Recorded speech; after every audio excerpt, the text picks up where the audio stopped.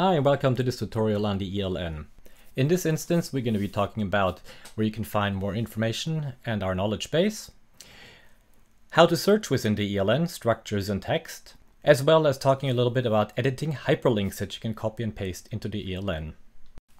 So first of all, where to find more information. As you perhaps already know, in our knowledge base we have all kinds of articles. Just go to support.collaborativedrug.com or use the help function that you have within the Vault. To get more information on the ELN, simply scroll down until you do find the ELN section where you find more articles with in-depth information, be it on configuring the ELN, creating an ELN entry, etc. Just above in the download section you will find some quick reference cards.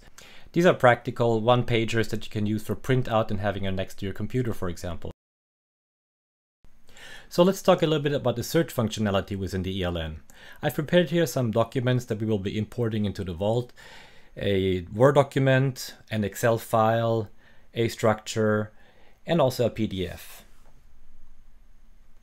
Let's start by uploading a file. We'll use the PDF file. And then we'll add the Word file and the Excel file.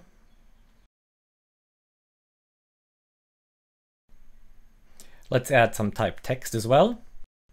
And finally, a structure.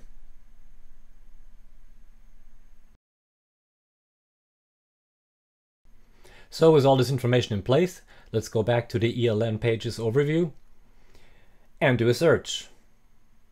Let's start by typing, for example, one of the keywords from the Word document. So as you see, we get only one hit, and it points to this second report file docx, where we had this one single keyword.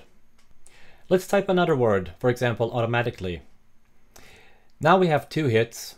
One, you see, it's in the body of the entry searching and hyperlink editing, as well as in the PDF file, but also in our latest entry that I've just shown you, where it is part of the ELN rc.pdf.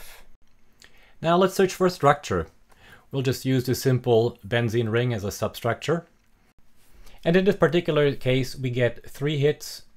You can see how the substructure is highlighted in all 3 cases. Now if we combine this substructure with a text, retrieving results sorted in the order of most relevance. Within the result, you will see again the body highlights this keyword, but also which file that is contained in the attachment containing this keyword. Below are less relevant examples. For example, in this case, you might have the keyword, but you don't have the substructure included. Now moving on to our third topic for this video, hyperlinks. Let's insert a simple hyperlink, for example, the collaborativedrug.com homepage. If you hover over it, you see the pencil icon. Click on it and you get a new box where you can enter any relevant text that you would like. For example, let's call this the CDD homepage. Save the changes and the new text is then reflected, but of course it is still a hyperlink. Let's click on it and we should end up at the CDD homepage. Now, just for the fun of it, let's import a different type of hyperlink. If we take this protocol, for example, and have a look at the hyperlink up here, let's copy paste that and add it to our ELN entry. This is a bit cryptic, but if we edit it, we can now give it a more appropriate name, a more clear name. And here we are with a much more readable name, which is more obvious, leading us back to the protocol overview, protocol definitions, details, etc. of this protocol. It was helpful for you. Thank you for watching and bye-bye.